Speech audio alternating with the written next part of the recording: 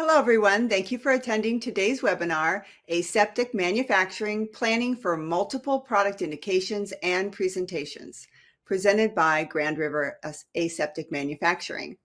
I'm Julia Douthart, and I'll be moderating this webinar. Our speakers today are Rebecca Hones, Business Development Executive, Grand River Aseptic Manufacturing, Michael Denzer, Vice President, Technical Solutions, Kymanox, Jennifer Ryder, Senior Director, Business and Technical Operations, Services and Solutions at West Pharmaceutical. You can read their full bios on the left side of your window by selecting the Speakers tab. So just a few quick technical notes before we begin. The webcast is being streamed through your computer, so there's no dial-in number. So for the best audio quality, make sure the volume on your computer is up. The webinar is being recorded and will be available on demand within 24 hours after the event. And we'll start today with some introductions and a panel discussion, and then there will be time for Q&A. So please submit your questions using the Questions and Answers tab on the left side of your screen. Okay, so now let's begin. Panelists, welcome. So I'd like to start off today by having each of you tell us just a little about yourself so we could get to know you better. And then we'll go ahead and launch into some questions that we've prepared for you. We can start with Michael. Hi, this is Michael Denzer with Kymanox. I've been in combination product, pharma, and biotech product development, as well as process development for about 28 years. And my passion and personal mission is to bring valuable new products to the market to people in need. Rebecca? Hi, I'm Rebecca Hones. I am a business development executive with GRAM, which is Grand River Aseptic Manufacturing. I joined GRAM earlier this year. And prior to that, I was working at SHOT. I worked closely with West Technical Services Group. And then prior to that, I worked at Amgen, where I also worked with Michael in their primary container engineering group. So I'm happy to be here today. Hi, my name is Jennifer Ryder, and I have been with West Pharmaceutical Services for 26 years in a variety of roles, starting out in the laboratory, into technical services, into sales and marketing, then into running our quality and global laboratory organization under quality. And I am currently responsible for the business and technical operations for services and solutions. We work with customers, especially around combination products, to successfully bring their products to market, utilizing the different delivery systems and containment systems that West has to offer. Welcome. So we're looking at kind of what's driving things. So we're going to look at the delivery of different components and where we start this progression. So here's the first question. What is driving the push to develop new drugs in multiple drug delivery components while still progressing through clinical development? So that's very, very early on, it seems. Michael, would you like to start? Yeah, certainly. I'd like to take a shot at this. So, certainly the business environment today is quite challenging. And I think that as a risk mitigation, businesses are looking to come to the market or at least begin to develop different formats of the same product and possibly for different indications. There's quite a lot of challenge in the competitive landscape, as well as something that engineering types like myself don't consider often, but the reimbursement landscape, it's quite challenging. So what we may think is a good idea, maybe sending a treatment home to a patient,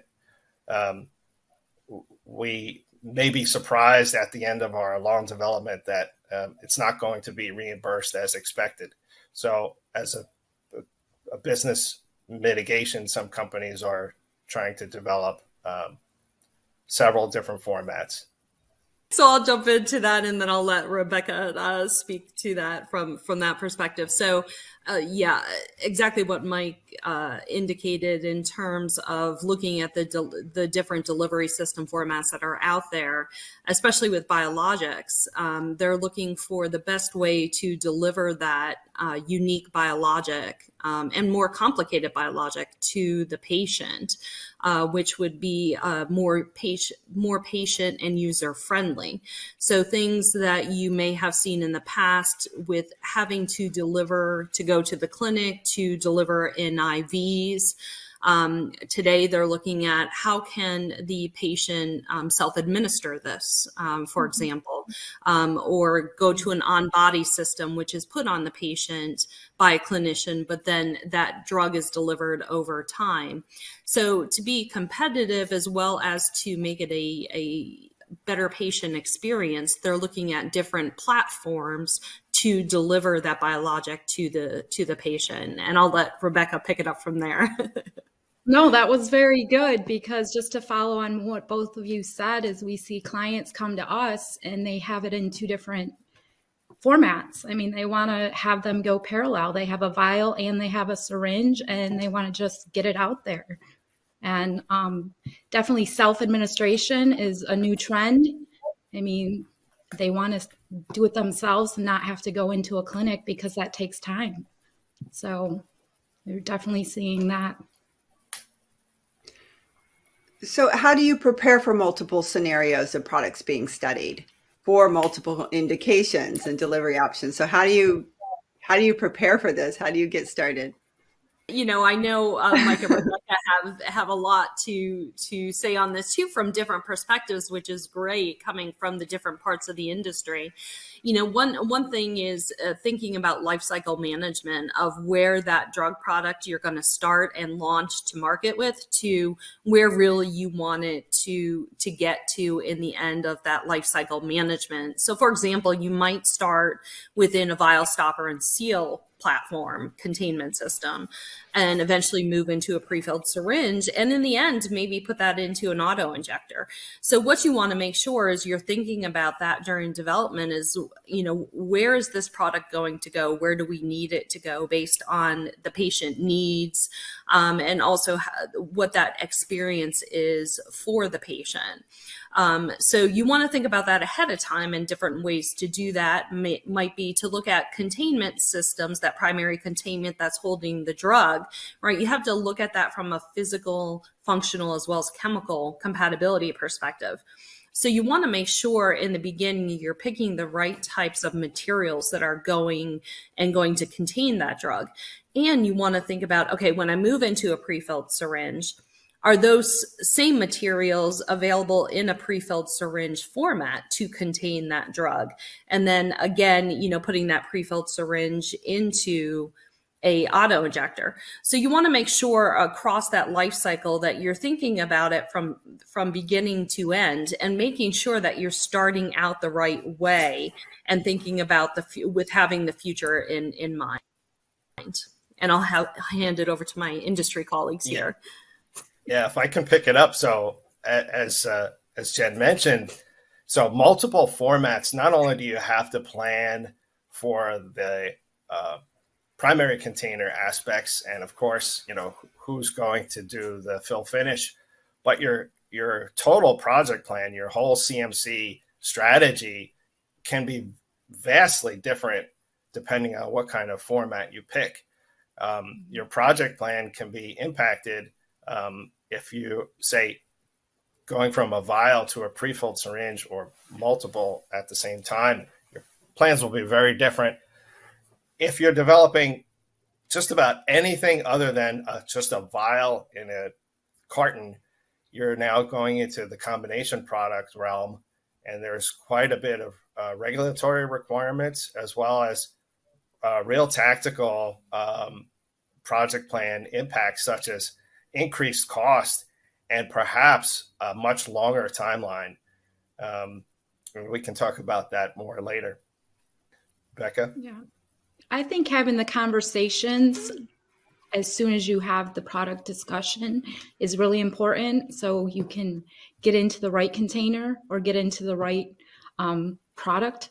So Jen, to follow up on what you said, you need to have those conversations and work with someone that has the experience, which I'm seeing a trend as the suppliers now are trying to get into the drug manufacturers early on and be, those conversations rather than having it already filled in a container that's going to have issues down the way. So you have the risk, and you spend a lot of money, and you have to have those discussions very early on.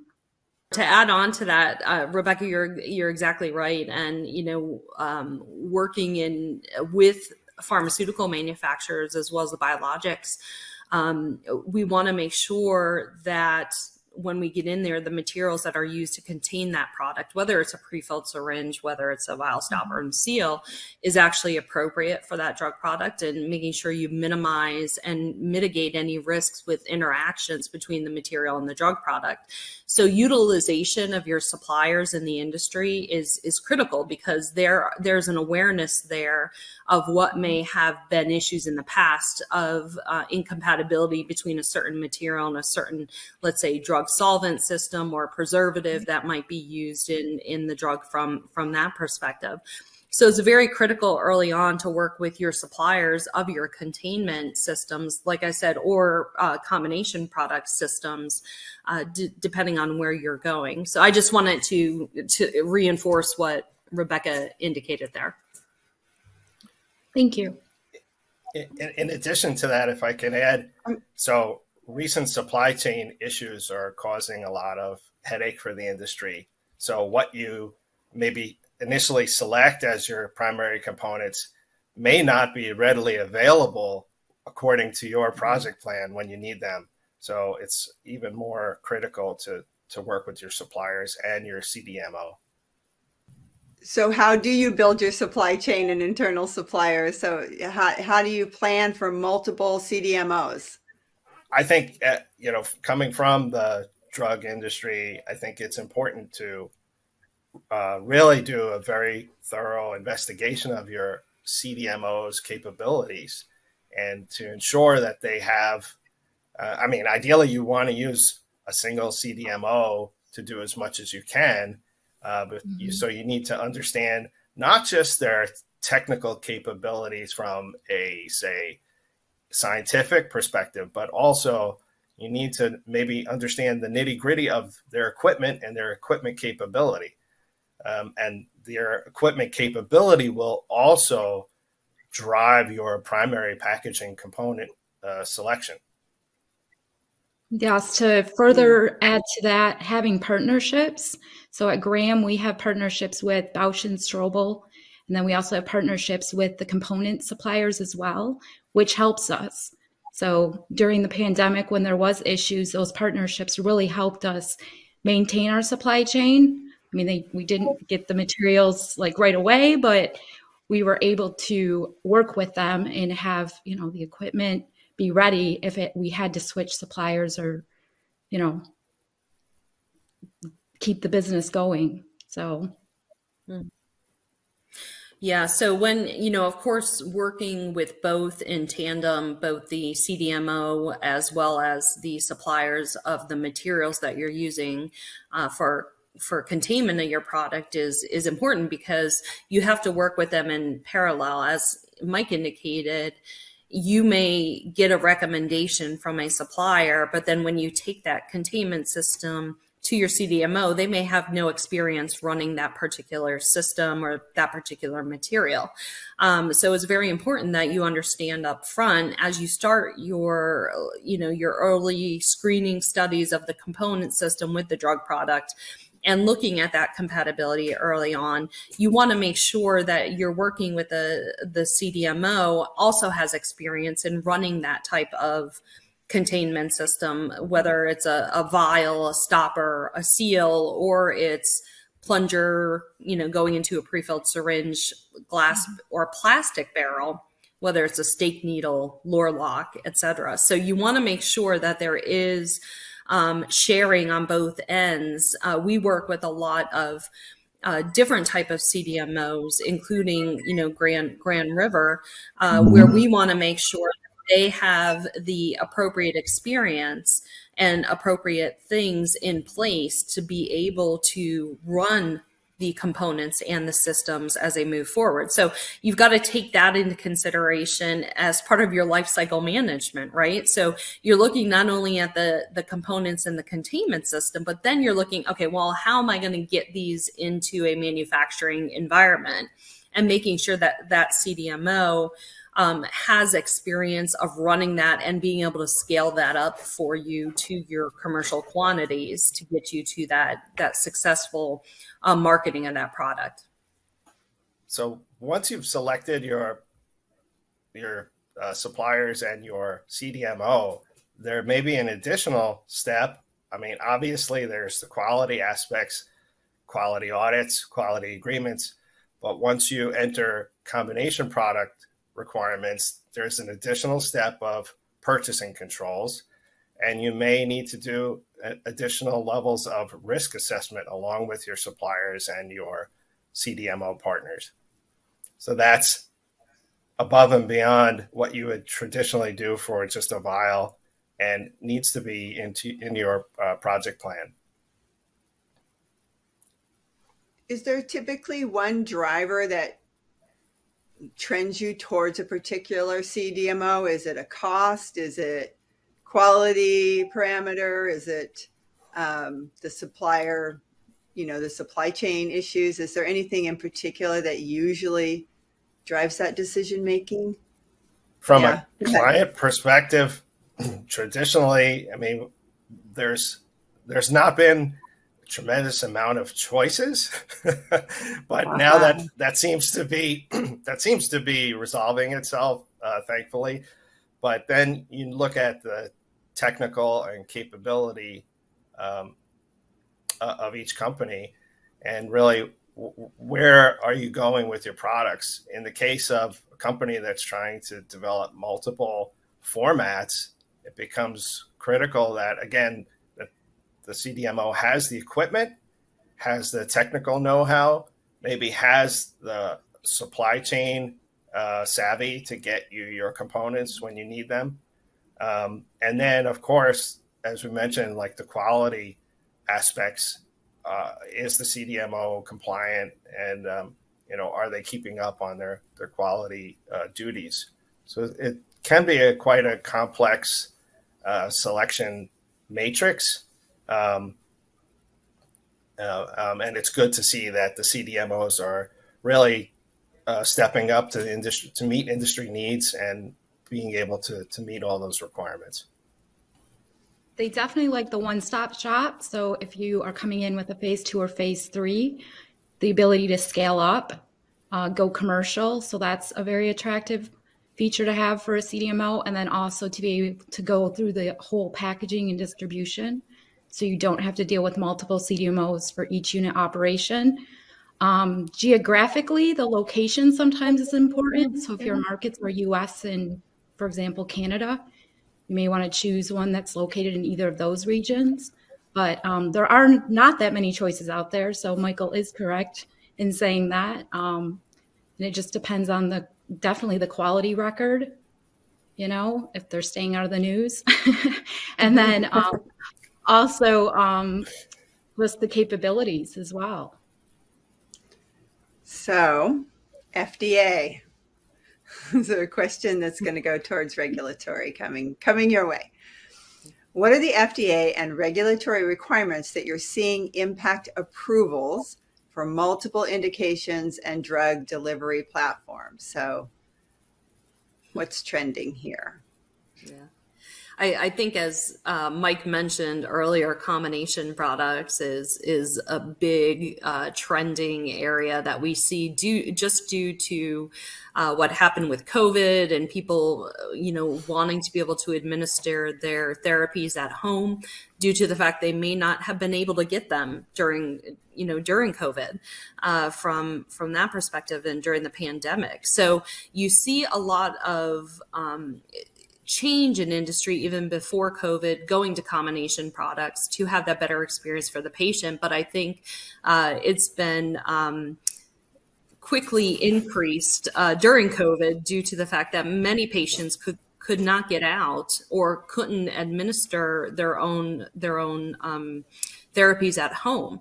So certainly an increased awareness and development in the areas of combination products. And when you think of combination products, Mike mentioned the regulatory aspects, and you have to think about the U.S. aspects under combination products, as we put it, right? Mm-hmm. And then when you think about Europe, you think about the European Union MDRs, or medical device regulations from that end, combined with a medicinal product, right?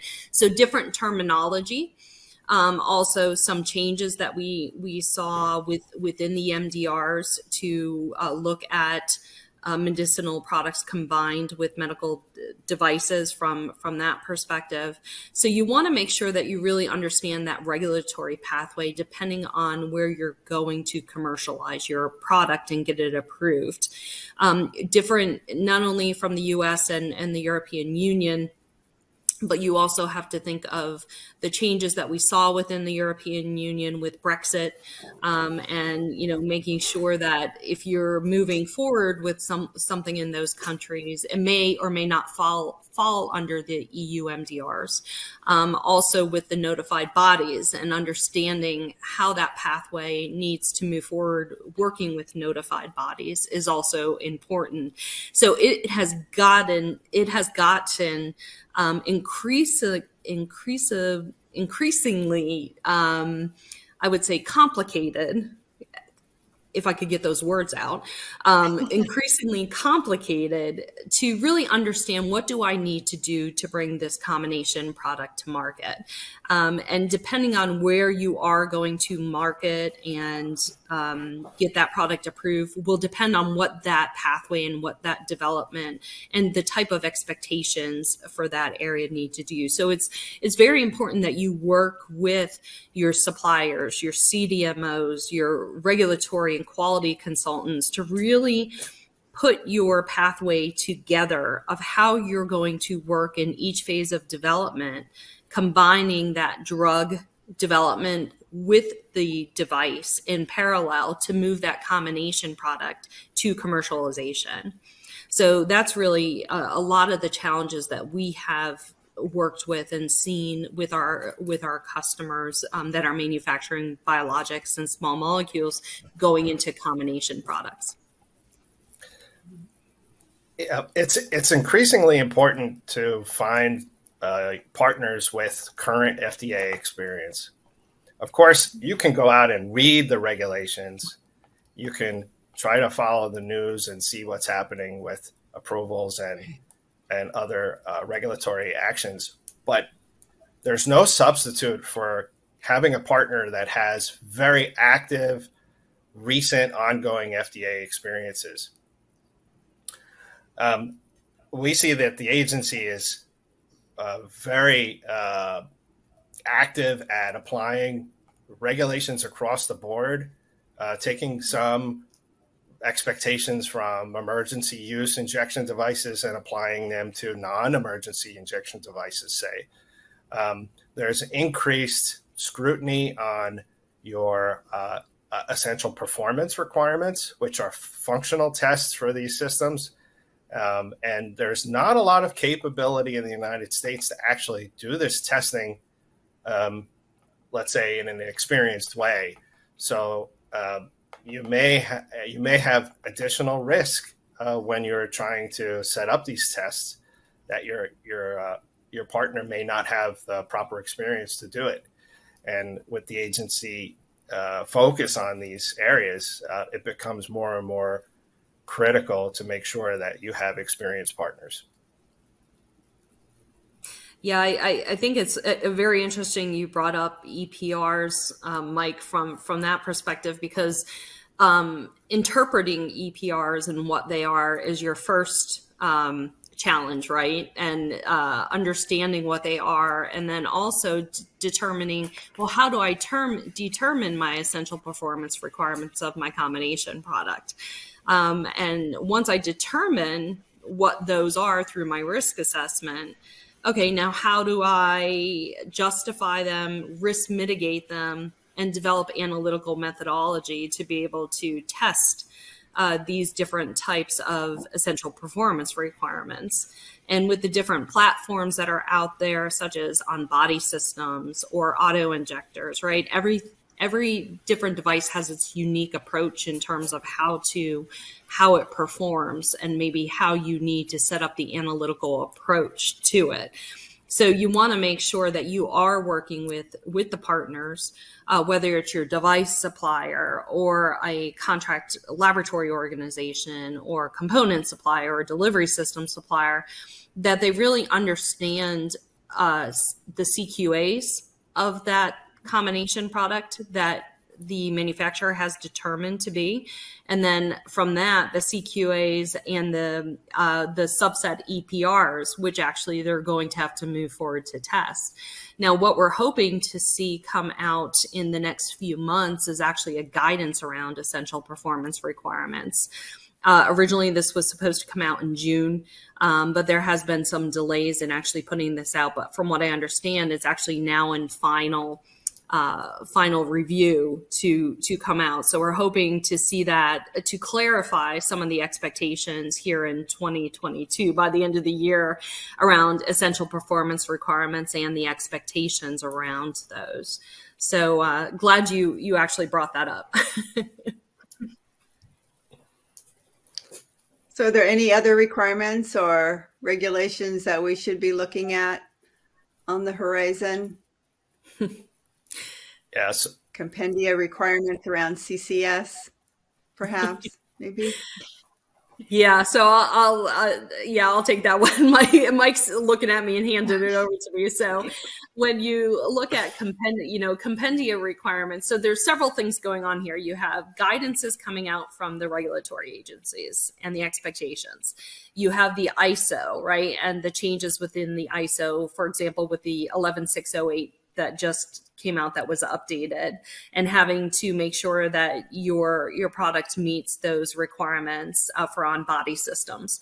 And now, thinking about the most basic area of compendia testing, right? So there are compendia tests that go along with elastomers, glass, that containment system, whether it's, the plunger in a pre-filled syringe for a combination product or a stopper that goes on a glass or plastic vial, even the plastic vial, the glass vial, the plastic syringe, glass pre-filled syringe. There are compendia requirements on each type of these products.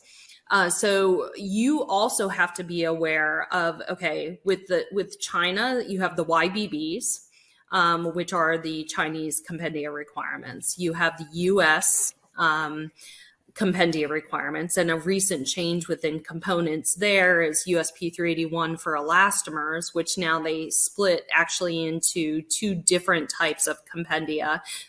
USP 381 for more of those chemical testing requirements, and USP 382, which is now more of your functionality, but it has to be looked at as a system, not necessarily on the component itself, but as a system. So manufacturers now have to make sure that they have defined the system and perform that testing on the system versus just the components, such as the stopper or the plunger, the component itself.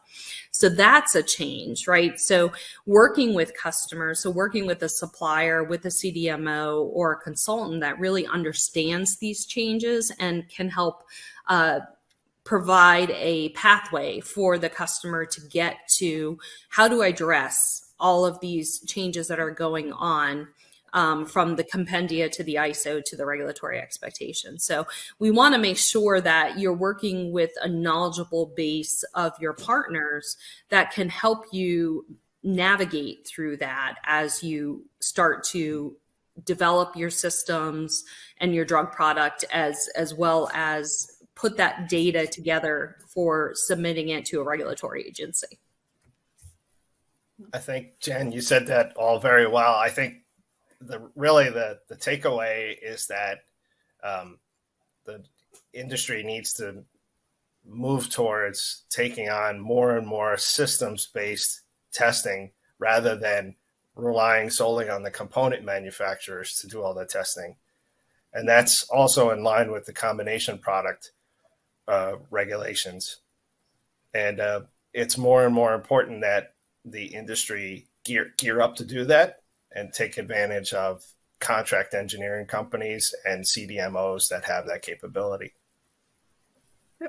I'm curious about so when you're working on your projects, what's that dream team look like? What does your team look like?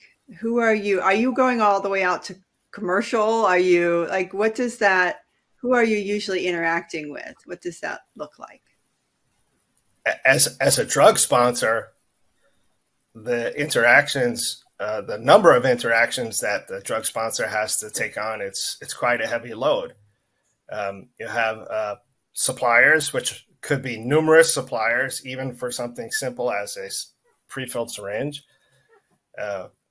You have the CDMOs, the health authorities, and then typically the industry's gone out and hired many, many different consultants in the different areas, such as a regulatory consultant, a quality consultant, a human factors consultant, this consultant, and that consultant. So it becomes a nightmare scenario for a company's procurement team. They're also their quality team, but it's also not an easy way to do business. The drug companies are taking on, actually, their plate is overflowing with contracts rather than being able to focus on the science. So, again, where the industry can find, trusted partners that have broad and deep services, that's really, I think the future of the industry. Yeah, we rely on a lot of consultants if we don't have the expertise in-house, but definitely seeing the industry doing more of the knowledge sharing or putting out more guidances or having more, I guess, communication. And just when the clients come in to even see how deep our capabilities are, we also team up with them and we learn from each other. So there's a lot of learning as you go along, which isn't the best way at all times, but it also helps you improve for the next and future projects. So it looks like we're running a little bit up against time on the panel. As you're looking, so we want to look future forward. So what is kind of out there that gets you excited that, is it automation? Is it, better regulation? Is there anything that's on the horizon that kind of drives any excitement in your industry now, or things that you're looking forward to that are kind of coming up? I like the dream team. I think that's a good concept. So just seeing more partnerships, and I've definitely seen it with, coming from the component side. So, when I worked in that space, definitely partnering with other components to be able to have a proper presentation that came with a packet of information that the drug company could take to the CDMO. That's just more ideal. So I think definitely the dream team concept I'd like to see that, and just sharing more knowledge and definitely working with, our European colleagues, and just if it's at a conference or if it's at a trade show or if it's, meeting up, just making that dream team work. I like seeing the industry partner. So suppliers that used to be competitors are starting to join together to provide, more integrated solutions. And the use of platforms.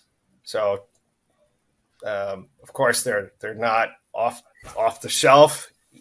There's always requiring some customization, but the use of platforms, anything from the primary component as a platform to auto injectors or wearables that have been, put through their paces and perhaps commercialized already. But also there's platform thinking that can be applied to the back end, to the design history file, the packaging, instructions for use, and human factors.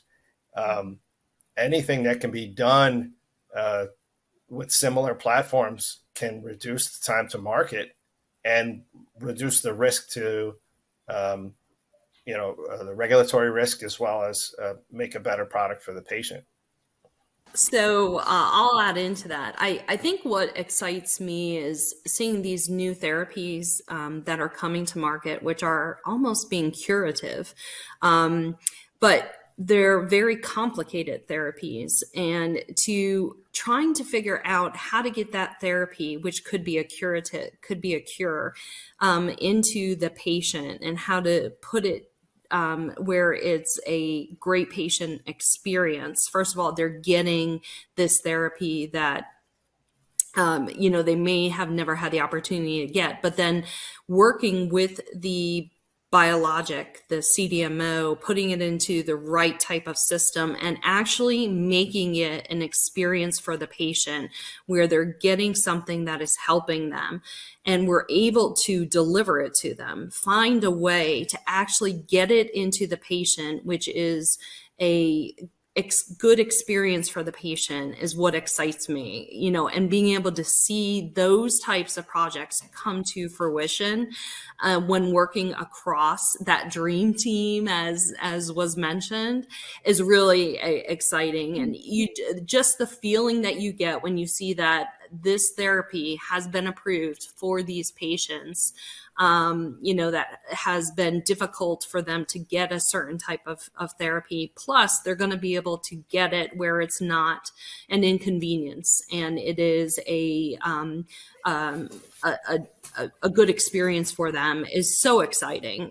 We're in a world of just new types of biologics coming out that are actually being curatives and being a cure in the end, and then being able to deliver that to a patient, and us as the dream team being part of that is very exciting. That's what I find quite outstanding, and really what gets you excited to start your day. So you did mention biologics. So trends in the development and delivery of biologics that you're seeing from your perspective. Yeah, certainly across biologics, we're seeing larger and larger volumes wanting to be delivered to the human body, where there is a kind of physiological limit how much you can inject in a single injection.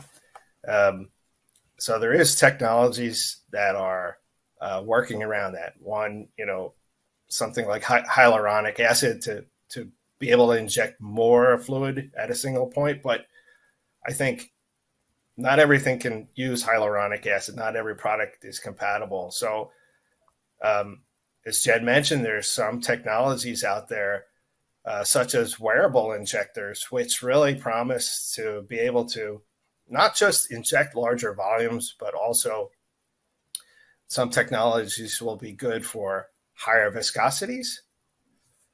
But also they help to manage, for the patient, they help to manage things like needle phobia and disposal of, a dirty, contaminated needle. So there's some safety and convenience factors in this new technology that are really game-changing for the patient. Yeah, also one thing that we have seen, in addition to what Mike said, 100% on point in terms of looking at different types of delivery systems for those larger volumes of drug being needed to be delivered over time, larger viscosities, et cetera, is also storage, cold chain.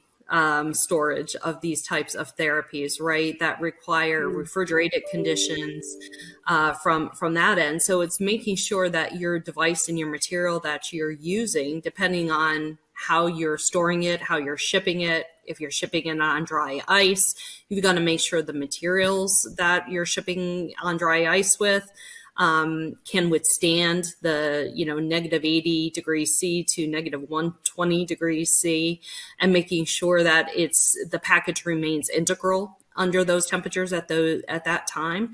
So shipping studies, shipping containments need to be done when you are looking at these cold chain these therapies that will be cold chain. Even the device, some people, you're thinking of the plastics that you might be using in the device. Can that device withstand the colder temperatures where you don't have any issues with cracking of that material under cold temperatures, depending on how you're storing it, how you're shipping it? And you think of the pressures when these things have to go up into airplanes, being able to withstand the pressures and the coldness that increases, as you go up in airplanes as you're shipping these products. So we see a lot of challenges popping up and concerns that we need to address around storage of these different types of products, especially when you're looking at refrigerated, frozen, and deep frozen conditions. Michael, what you did say too, we are seeing smaller volumes as well, meaning we have clients that will come in and like the orphan drugs, there's probably not in the, hundreds of millions, but like a smaller. So trying to be more adaptable to that as well, or different formats like single or multi-dose. If we're just going to be specific to vials right now, we're seeing a trend in that as well. So they'll come to us with a smaller vial size and a larger vial size, and then they'll want them in a certain amount. So just being capable of not always producing those large scales, but also, the smaller scales for the different needs out in the patients and what they have. Yeah, having the capability to fill small quantities of product for engineering studies, for clinical studies, for human factors studies use, what have you, that's really a capability that we need more of in the United States. Mm-hmm. It's becoming more and more of a hard capability to find. Excellent. So as a reminder to those out there, we do have a couple of minutes to take more questions. So if you want to go ahead and submit any questions you have into the questions and answers tab, we'll do our best to get to all of those. And if we can't, we'll actually connect with you after the event if you've given us those permissions. So go ahead and put those in there. All right, we have a few. I'm going to start with this one that's for Rebecca. At least I want to start with Rebecca on this one because it's about contract manufacturing. And then if anyone else wants to join in, please do.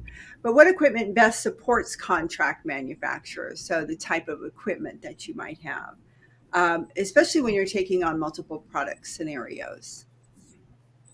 So I would say flexible and modular equipment.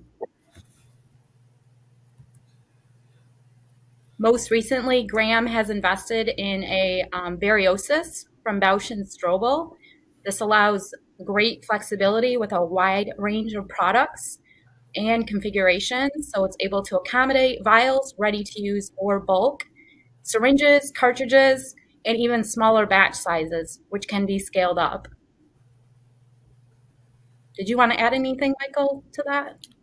No, that's excellent. I think in addition to the filling equipment, the ability to test complicated combination products, it requires some special equipment, such as an Instron or a Zwick, but also visual inspection equipment.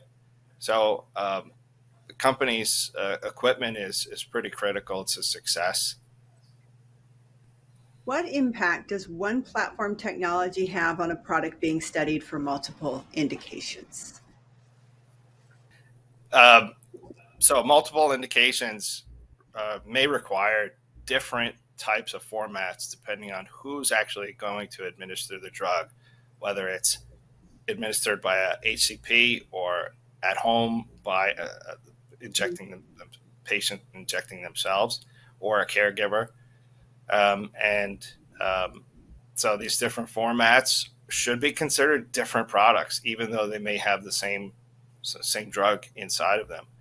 And of course, as we talked about earlier, these different formats do require completely different project plans, and the testing, the regulatory pathways, they're completely different. And then back to the CMO's capability, you should ensure that your CMO has the ability to run both formats, of course, and then to support them from a human, HR perspective. They have enough people and qualified people to do both at the same time. Mm-hmm. Yeah, I would agree with that. When looking at the different types of platforms that are out there, they do have to be looked at differently. However, within a platform, though, if you're qualifying different types of materials or components within a platform, you want to make sure that you're understanding what the differences are and the compatibilities across the different materials within that platform. As Mike indicated, when you move to a totally different platform, let's say you're starting with a vial stopper and seal, you're moving into a prefilled syringe. You want to minimize any incompatibility issues. So if that drug product saw that material in one platform, hopefully you can have that similar contact material available from the containment system piece in the other platform as you move through that life cycle management of that product. So it's important to look at that compatibility from that end. But really, when you move from one platform to the other, as Mike indicated, you're really looking at two different approaches and platform plans that you need to put in place.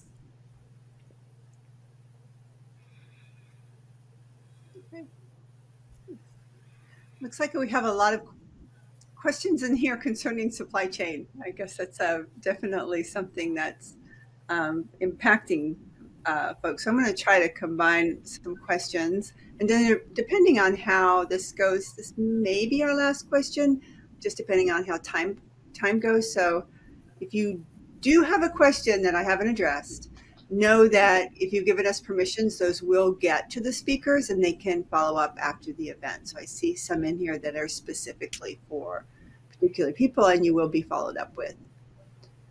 All right, so two parts. One, everyone's curious about when supply chains are going to get back to normal. I don't know if you have any input on that. Especially when it comes to things like injectable components and wait times. I don't know if anyone's seeing any improvement or thinking maybe we'll have some supply chain issues for a while and how long that might be to get back to pre-COVID. So if we all had a crystal ball, I think it would be, we'd like to have it move, be back to normal quicker than we're seeing. But when you look at the time now, there are still supply chain issues out there. There are still issues getting different types of materials with manufacturers, as well as, supply, looking at all the manufacturers of the end products, then getting it out to the manufacturers of the drug products. So we're still seeing delays in the supply chain, 1 to 2 years. For injectable component wait times, it's really dependent. There's a lot of components out there. So it really depends in terms of what exactly you're looking at, the type of component, the processing of that component, exactly from that end. We are seeing, on our end, demand for components, which of course our backlog has increased, especially as we kind of head here into the end of the year, into the new year. But it really depends on the components and the quantity of components and things like that. But if there is, I see that question. If there is specific questions on component wait times and what you're looking for, feel free to contact me if it's a West component, and we can talk through some of the wait times that maybe you are seeing, if you are seeing any. Michael, did you have thoughts on this one? Wait times? Sure, many thoughts. I think, the component selection and interaction with the drug, of course, it's critical, but I think the earlier you can characterize your drug and understand what family of components can be used, and maybe not just hone in on one specific component, but as a risk mitigation. I mean, talk to your suppliers and your CDMOs early, but perhaps you want to screen your drug physiochemical attributes against several different components.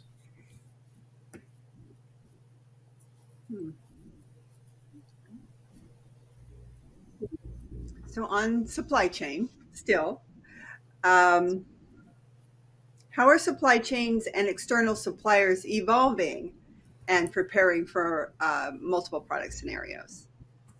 So have you seen any evolution in your partner?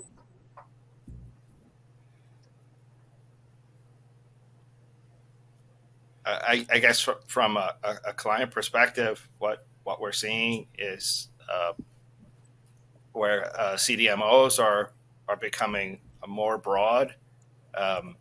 They're building more capability, more equipment, as Rebecca mentioned, flexible equipment, but also offering more services, whether it's internally provided or they have strategic partnerships with contract development organizations outside themselves. So I think in general, we're all looking to bring more services to the table and help accelerate time to market. Jennifer, did you have any thoughts on supply chain? I know that you were on a delay, so on